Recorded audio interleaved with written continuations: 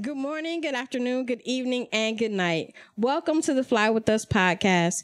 This podcast is bringing the art of conversation, self-love, mental health care and protection, life lessons, love lessons, and everything in between.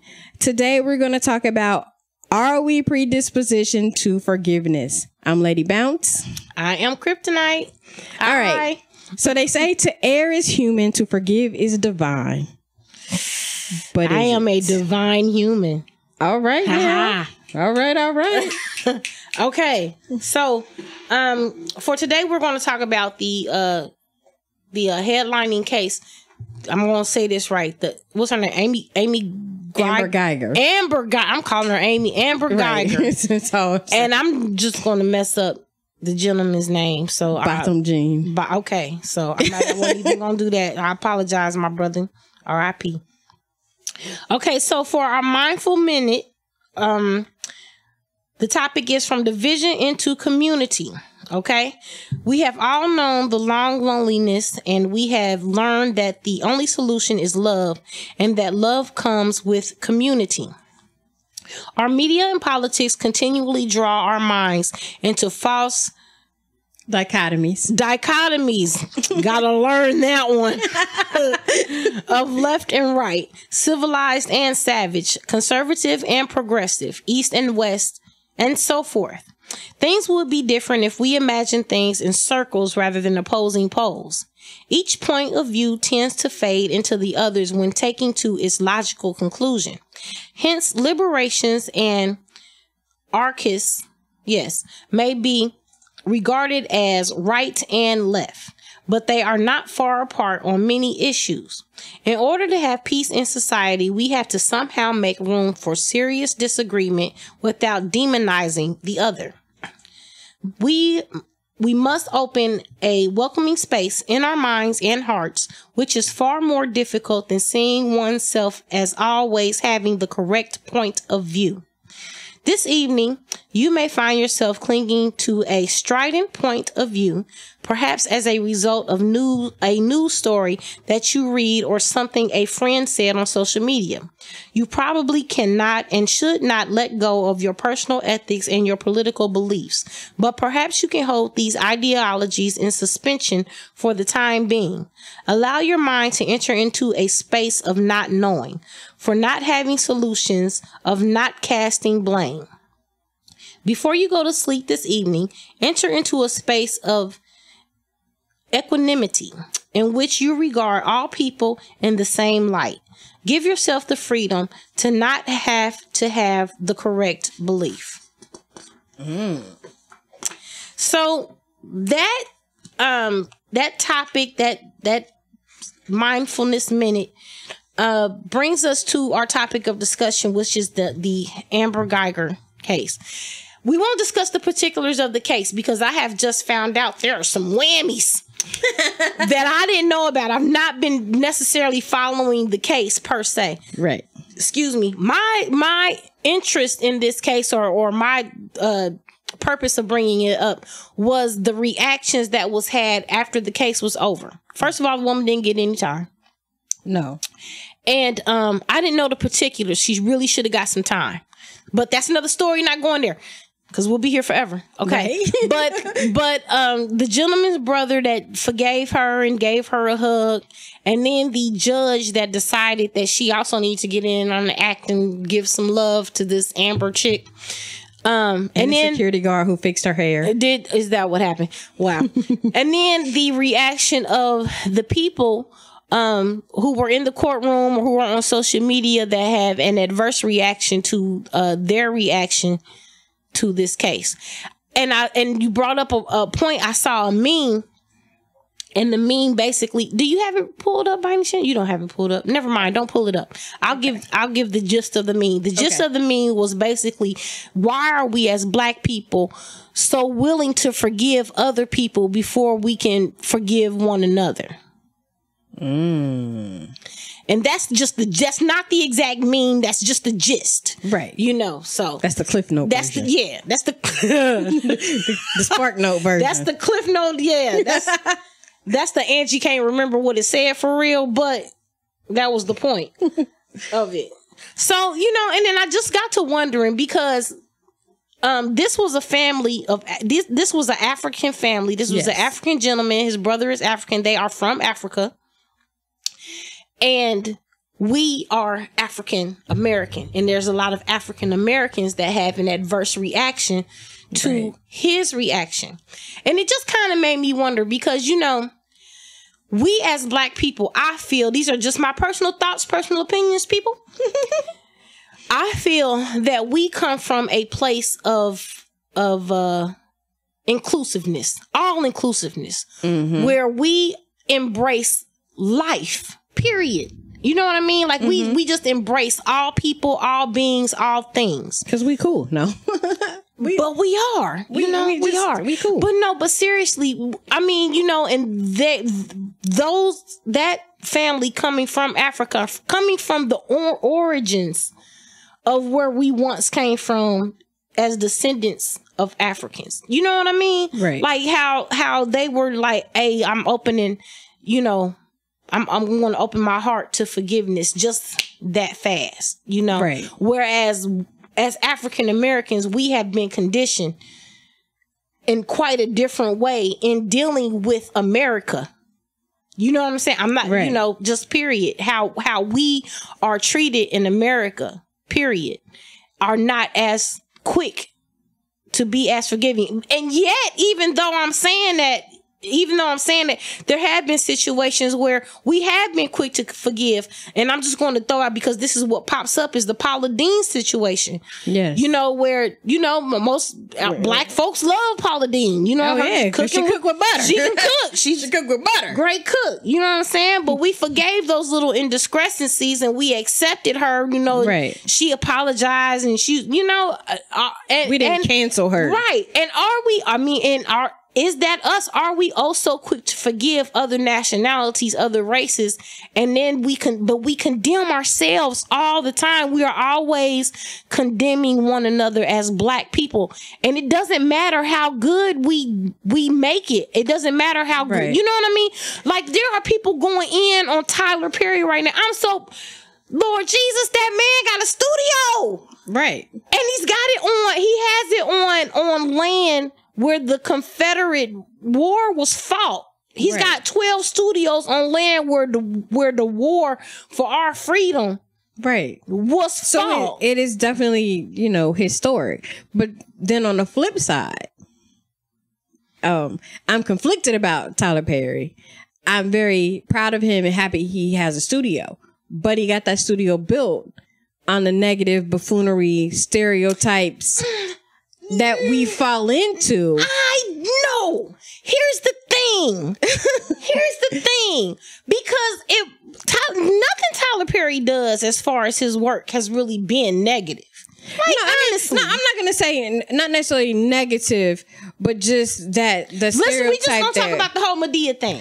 Well, yeah. Is that what we talking about specifically? Medea and the different characters that came out of Medea, like the Uncle Joe, and even some of like his storylines that have come like from the Medea movies, like Diary of a Mad Black Woman. It was a great movie. But then there's some parts when I look at the movie and go, ain't nobody doing that. Like, no, just because you wouldn't do it don't mean ain't nobody doing it. That is very true. I guess that's what it is, because I'd be like, I'm not doing that. But I can do bad all by myself. Yeah. I was like, well, wait. I mean, but even in the end, that woman was forgiving. Right. Regardless of, he did her dirty and she had her time where she was getting quit blowing them bubbles. Hey, you know what I'm saying? She had her time where her wrath was swift. Right. And in the end, she opened her heart up and she was able to forgive him. But I think there was a point where I did feel, a man in a dress, they just trying to demasculate him and you know, they this and that. But the idea came from his mother. Right. You know what I'm saying? And I have to say, my grandma was very Medea-esque. You know, and then he's not, and then is it really such a stereotype if you really basing it off of people that you actually know? If someone that you know really acts that way, you know what I'm saying? Yeah. And then what? And I'm also like I struggle too with like the I love the theme of his movies that love conquers all.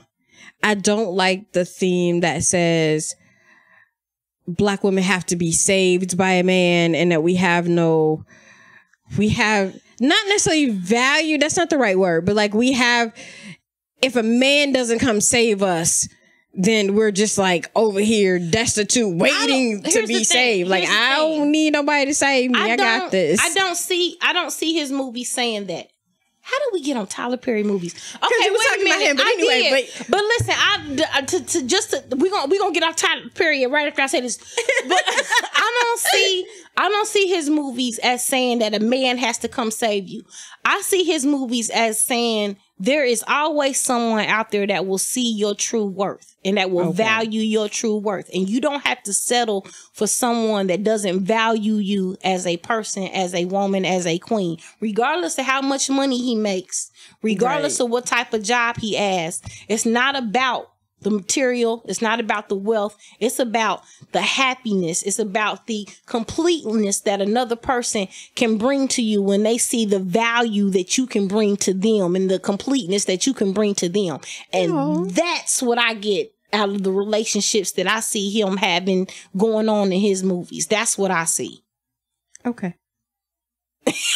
Okay. No, I mean, I can see that. I get that. So, in terms of it, since we're talking about entertainment, if you think about like the movies that we are shown, in the movies where we are persecuted and we are put down and we are treated one way or another, we always seem to come out of it with this sense of, well, we can forgive because look at where we are now. Like this was bad, but I got this good job now. And the world isn't like that anymore. So I can forgive the transgressions of the people who persecuted me. And I can also be very loving and forgiving to other people who are persecuted because I know what that feels like. So having been in a situation where I'm always, as Black people, we're always beaten down, it's easier for us to embrace the other people that are down here with us.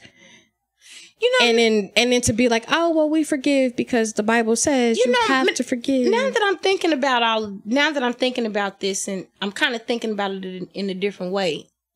And maybe it's not so much the issue of, oh, you can't forgive her because, she did this. It's really the system. You know what I'm saying? It's the system that we can dislike it, but we can't touch it. So we can't really, you know what I'm saying? Right.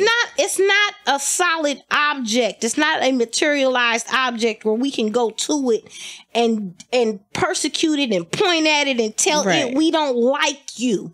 As opposed to a person who may have been part of the system or a person who, as a result of this system is getting off on something that they have done to us. You know what I got a little deep on you right there. Yeah. So then the system has created situations where we can forgive the system and we can forgive the machine, but you wronged me and you look like me and I can't forgive. And because you wronged me, now you have to die. Now your whole existence has to be snuffed out because you have done something to wrong me and I can't fight the system. So I'm going to fight you because you're closer. And that's what I'm saying. That's what I'm saying. That the issue may be deeper than what maybe we even realize, as opposed to being just upset with the Amber chick. It's really the system that we really have the problem with, but we can't really attack the system the way that we can attack the Amber chick. And well, with the things that you told me to have come to light, we need to be attacking that chick anyway. Because that shit and then was just dead ass wrong. If you look at like high profile cases, Sabrina Fulton, Trayvon Martin's mother, says she will not ever forgive George Zimmerman. She said, I don't care what the Bible says. I don't care what my church family tells me to do. My family tells me what I should do and how to heal from this. I cannot and will not ever forgive him. Totally understand. And people are not mad at her. Totally understand. They're like, yeah, we get it. Totally. I mean, because that too is a system. Right. That too is part of the system that is oppressing us and killing us. Like, honestly, him not getting any time, walking away from that, making money off of it. Yes. That is the system. Yes, it is. Right. And then there's also another narrative. Okay. Okay. In this society, in this country, since we were freed from slavery, we have always been criminalized. Everything we have, every time they have put something out there, it has always been to make people afraid of us, to put the thought into people's head that we can't be trusted, that we're criminals, that we're out to hurt. We're dangerous. Yeah, that has been our narrative in this country since from day one. And then it's like a little kid. You know what I'm saying? As a child, if your parent tells you you're stupid, if you hear it enough times, you'll believe that you're stupid. Right. There won't be too much of anything anybody can tell you that's going to make you believe differently. Well, my mom said I was stupid my whole life. So why would I think anything else? Right. And the narrative about us in this country for so long has been the same thing. You all are criminals. You all you're all trying to be white. You're all trying to be this. You're all trying to be that. You're lazy. You're no good. You know what I'm saying? All the negativity that has always been thrown at us. And yet another narrative about us is that we're so forgiving. So then the negative system that portrays us in this light, we've always been criminalized, we've always been all of these negative things. What happens when we feed the machine? Oh, well, that's because we're in a lot of cases. You know, I've seen, memes and discussions on Facebook when they say, well, the white man doesn't have to do anything to us anymore because now we're doing it to ourselves. When I'm walking down the street and I see a group of black boys, depending on how they're dressed, I might think a certain way for half a second. But that's because we've been conditioned. That's because of the narrative, right? And then even with that narrative, we feed into the narrative. We do. We act like, we gotta be thugs and we gotta do these things. We repeat that narrative to one another. I just had a conversation with somebody where he was telling me, I had a conversation with my friend and I was telling him about black on black crime, and he was saying black on black crime doesn't exist. I said, that's because it doesn't. Right. So of course he go, well, why do we do so many things to each other if black on black crime doesn't exist? I said, where did you hear that from? Where did you hear the term black on black crime? I said, have you ever heard the term white on white crime? Right. You ever heard the term Hispanic on Hispanic? Do you think if you go over to China that they say Asian on Asian crime? Like the only terminology you ever hear when it comes to it's always being black on black. You don't never hear anything else. Right. And white people victimize white people all the time. I said the fact of the matter is this. People do shit to people every day. Right. And it doesn't really matter what color your skin is. The issue is demographics. It has absolutely nothing to do with color. It's about demographics. I told him if I know that Tyrone goes to work every day at 11 o'clock from 11 to 7, I know that for 8 hours, his home is unoccupied and he stays down the street from me. I don't know what's going on at Tommy's house. I don't know what time. I would have to case Tommy's house, which means I got to leave my house, go to his hood, sit down in front of his stuff and see what he do every day. And then the cops don't get caught on me first. Okay, now that was my other point. And take the chance that his neighborhood isn't being patrolled every 15 to 20 minutes. I know the cops ain't in my neighborhood. Right. I know they ain't riding down my street. And Tyrone lived within walking distance. And I know Tyrone got a brand new TV and a brand new Xbox. Right, because he work every day. Because he work every day. And I know that I got a chance to get that TV and that Xbox because he worked for 8 hours and I know when he coming and going from his crib. So I know how much time I got to get it. I know when I can get it. And it ain't far from me. So I know I can't get in and get out. And the odds of me being caught is slim to non-existent. So, it's not about black on black. It's about demographics. White people do the same thing to white people, but you don't hear nobody on TV talking about white on white crime. Right. And I say that when it comes to like the big thing, the big buzzword in schools now is the school to prison pipeline. Yeah, I touched on that too. Here's the thing. If there are 20 black kids in a school of 1,000 white kids, your suspension rate for your white kids is going to be 100 times higher because you only got 20 black kids walking around. When you go into a school that's predominantly black and there's only 5 white kids in that school, you can't say that black males make up, they're being suspended at a higher rate. They make up the school. Mm-hmm. So even though the white kids are in fact being suspended, the number of them being suspended is going to be much smaller. So then we like to say stuff like, oh, we're predispositioning our black males to go to prison by kicking them out of school. But Oakwood got suspensions too. Oakwood is kicking kids out of school. Let me tell you what the difference between Oakwood is and like Dayton public school. First of all, Oakwood got a better education system. What they doing? They got new computers. They got new books. They got new shit. So does DPS. Okay, now wait a minute. Now hold on. 9 times out of 10, when you dealing with DPS, your child, if you have a child that is, getting to 9 times out of 10, they have been labeled as a problem child even before they hit middle school. A lot of black children have been labeled as, oh, he's a problem child. He's a behavior issue. He's got an attitude problem. And that usually occurs between kindergarten and elementary school. So now you've got a child that is being told by administration, you're a problem. Right. You've got issues. You're bad. You have bad behavior.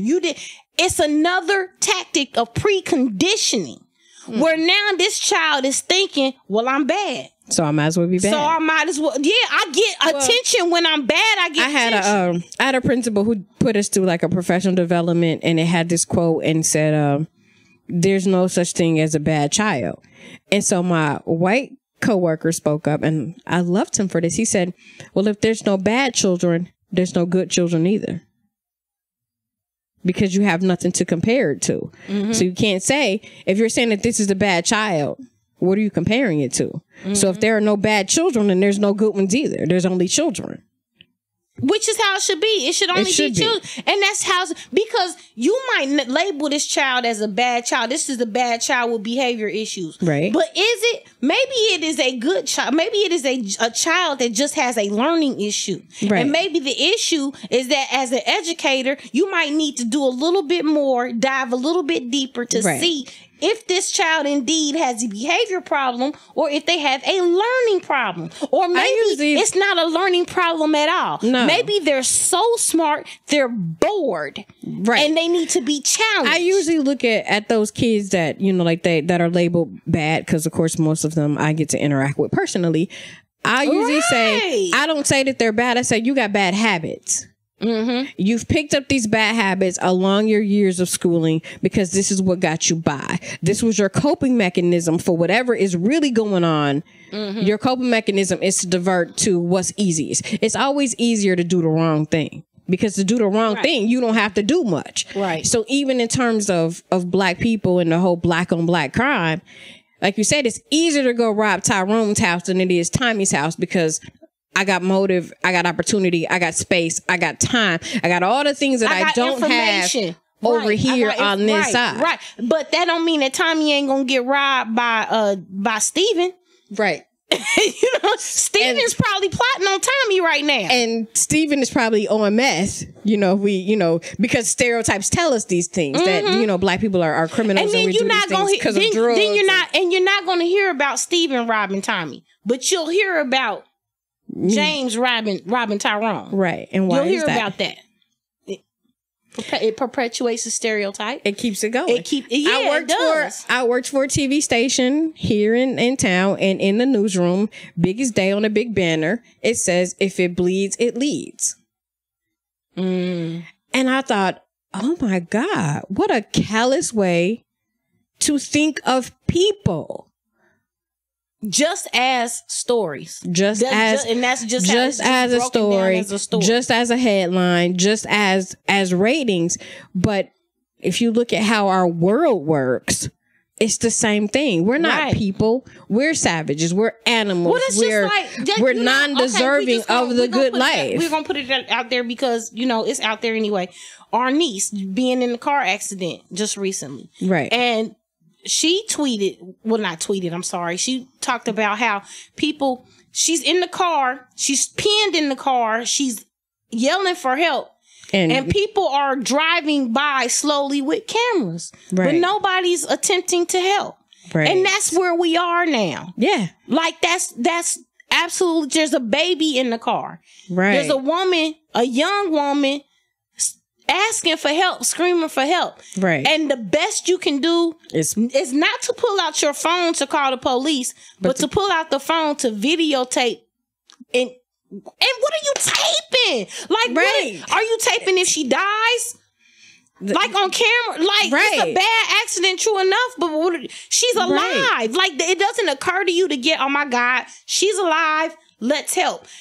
How does that not occur? Like, how does that thought not process that? Right. Well, and the same thing with those teenagers who burned up in a car back in March. You have all of these people pulling out, going Facebook Live. Not one person ran to the car to try to do anything. Now, I get it. The car is on fire. But how many other heroic videos have we seen where 20 people go when they ripping the doors off the cars, even though the car is on fire, to get out who's ever inside? We've seen videos like that too.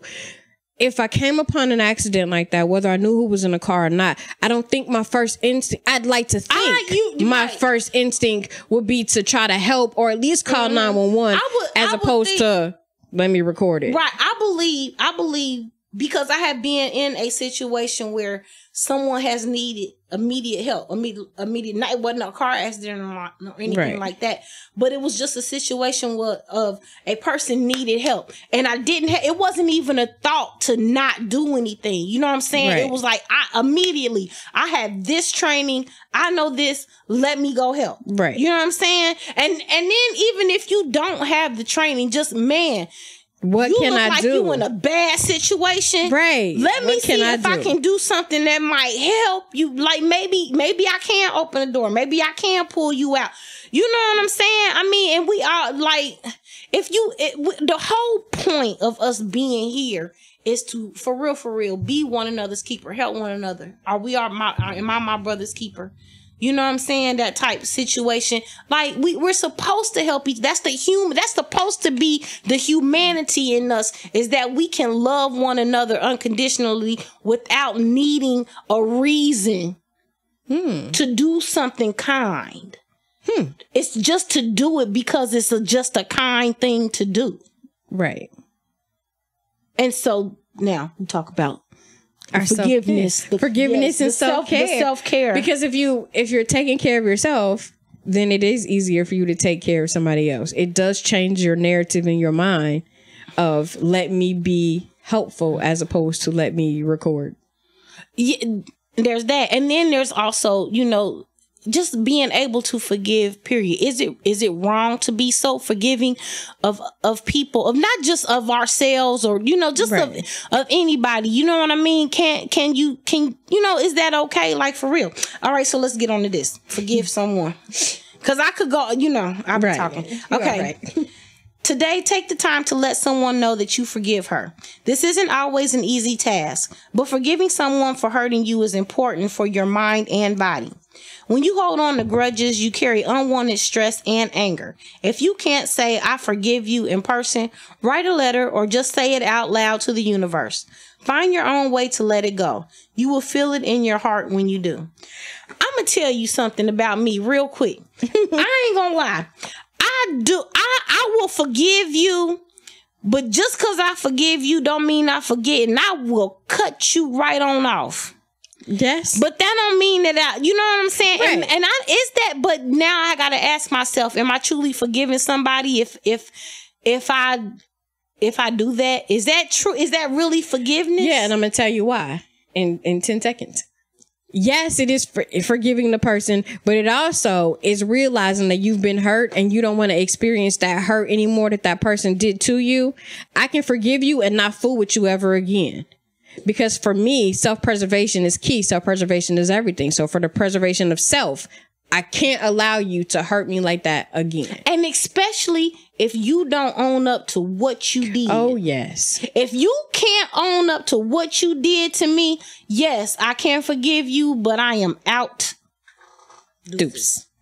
So we talked about forgiveness.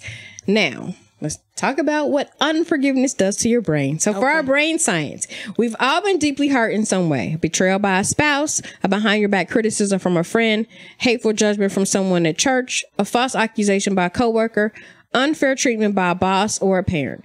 The deeper the hurt, the harder it is to forgive. But sometimes we simply don't forgive. We harbor a grudge. Resentment builds in our heart. We nurse the offense. And as a result, we remain prisoner to our pain and we harm our brain. When someone hurts us, it's normal and natural to feel the pain. God created our brains to help us survive when we feel threatened. It's called our fight, flight, or freeze response. It is generated in our emotional centers, primarily mediated by two almond-shaped clusters of brain cells called your amygdala, which we talk about a lot. When they are activated, a series of biochemical processes begin. Your adrenal glands that lie on top of your kidneys release the stress hormone cortisol into our bodies, and the brain releases neurotransmitters into the brain. Those in turn activate part of our nervous system called the sympathetic nervous system. When the system is activated, among other things, our attention gets highly focused on survival. Our digestive system stops working, our pupils dilate, our saliva glands slow, our blood pressure and our heart rate increases, and our muscles are ready for action. Our body prepares itself to fight, flight, or freeze. So, unforgiveness can keep our bodies and brains in this state of high alertness, and it leads to unhealthy results, such as rumination. We nurse and rehearse the hurt, which reinforces our negative emotions and burns the event and pain even deeper into our neural pathways. When we're not focused on the task, our inner self-talk will often default to rehearsing that painful situation. Diminished memory. When we remain stressed for long periods of time, when we refuse to forgive, the cortisol our brain releases causes it to build and it doesn't release. And it builds up in your hippocampus, which is bad for you. Amplified negative emotions. Prolonged stress also amplifies our amygdala sensitivity, making us even more susceptible to further hurt and pain, which means the more you're hurt, the more you dwell on it, the more you think every situation is hurtful, even when it's not. Your brain is already going there. You're already in that state. The last one, is Schadenfreude. This concept describes the secret pleasure we feel when we see those who have hurt us experience misfortune themselves, i.e. karma. It actually causes our brain to produce a pleasure neurotransmitter called dopamine. It actually feels good to see bad things happen to those we don't forgive. It's the opposite of praying for your enemies, which Jesus has commanded us to do. So what can you do? 4 things. First, admit your pain, then get over it. Journal about your pain, process it, write it down. Then begin to choose to forgive the person, or not choose to forgive them, but forgive yourself for not forgiving that person.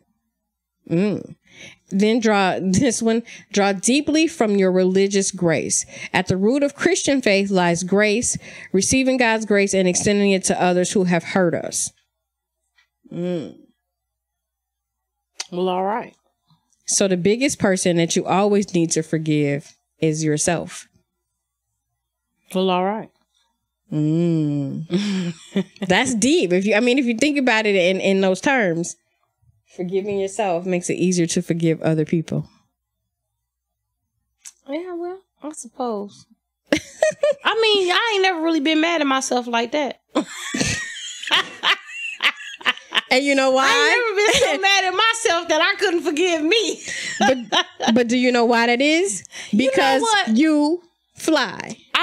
Yes. But I'm going to take that back. Yes, I have. I have been that mad at myself. I have. I'm going to take that back. I have. There has been one occasion where I have been that mad at myself that I have not been able to forgive myself about something. Yep. So, and it's only been one. Okay. Yep. Well, one, it's not bad. Consider, I suppose. If you think of how much life you've lived, one time ain't nothing. But because you fly, you first love yourself, you will eventually get to a point where you can forgive yourself for that one thing you haven't forgiven yourself for. And for our listeners, if you have something you need to forgive yourself for, I encourage you to do it swiftly, do it slowly if that's what makes it better. But follow us on Twitter, Instagram, YouTube, Facebook, and email us at flywithusla@gmail.com. We'll see you next week. I'm Lady Bounce. I'm Kryptonite. And we out.